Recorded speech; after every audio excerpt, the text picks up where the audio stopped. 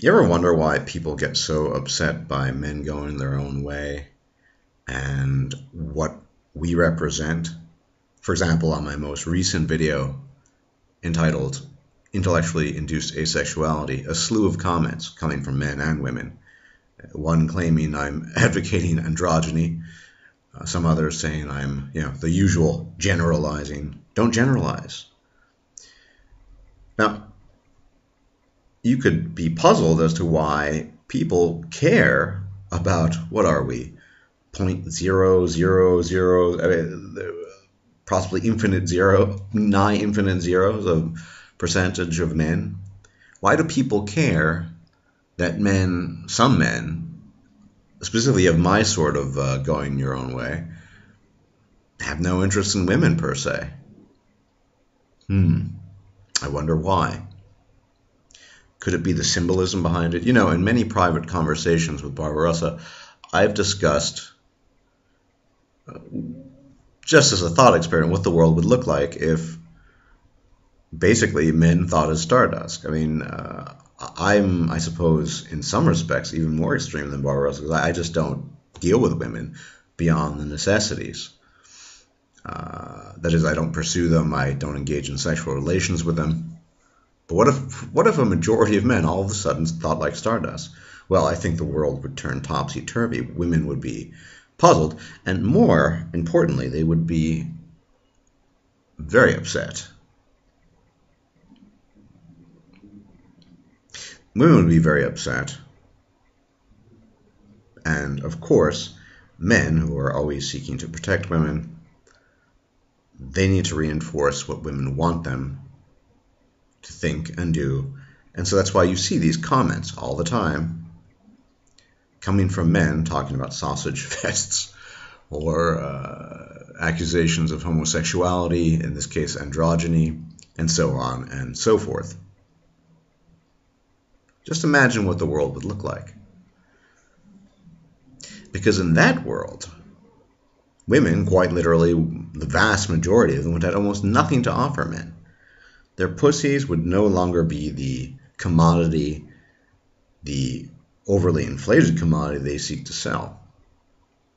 Their bodies would be pretty much worthless for the purposes of attracting men and getting things done for them based on their looks.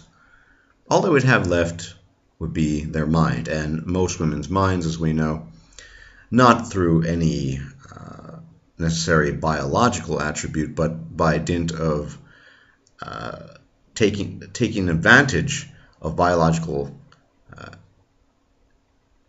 innate.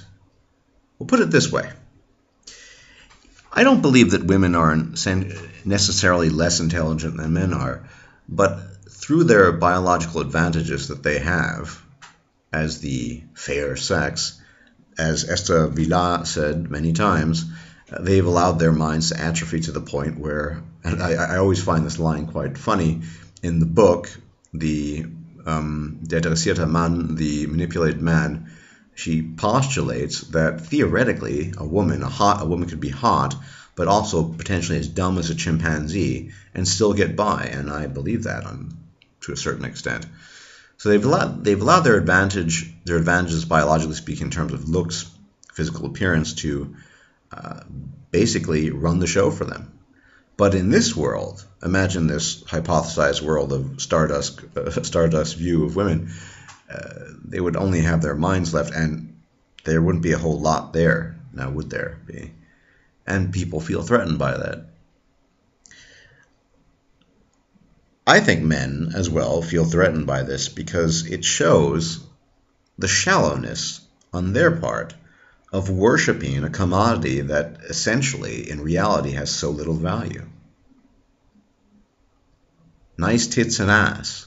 What value is that to the world? How does that forward human knowledge? How does that increase our well-being as human beings, as a species?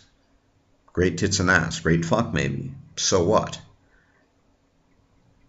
See, when I'm saying that, I suppose on some level, I'm calling men out too. I suppose. Recently I got a PM accusing me of misanthropy.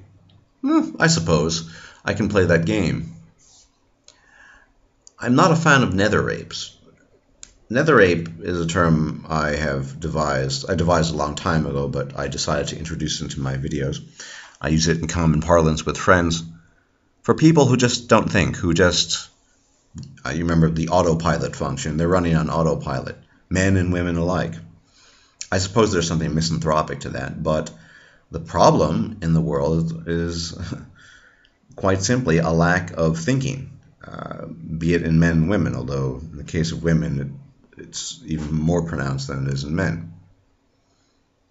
But for man to be reminded that he's pursuing this commodity that really has no value beyond maybe a quick fuck, it's I suppose a bit alarming to them that they're reminded of this. And once again, men will fight for the illusion and delusion as long as possible. It's quite incredible the level, the energy they put into to defend women,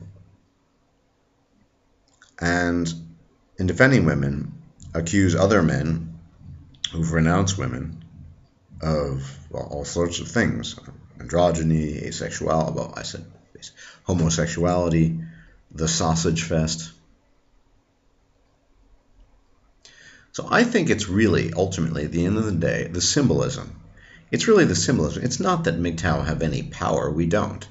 It's the same reason that certain people, whose name I won't mention, get so upset by MGTOW. Is that it's the symbolism. It's a threat to their delusions. It's a threat to their illusions. It's a threat to their structured life, the life that they believe is true in every respect.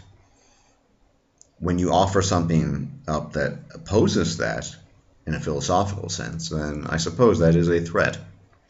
But it's not a tangible threat. Not really. Like I said, we don't have the numbers. There will never be a group of men en masse who advocate what Stardust is advocating. That's just not going to happen. Most men will live and die by the pussy. That's how most men operate.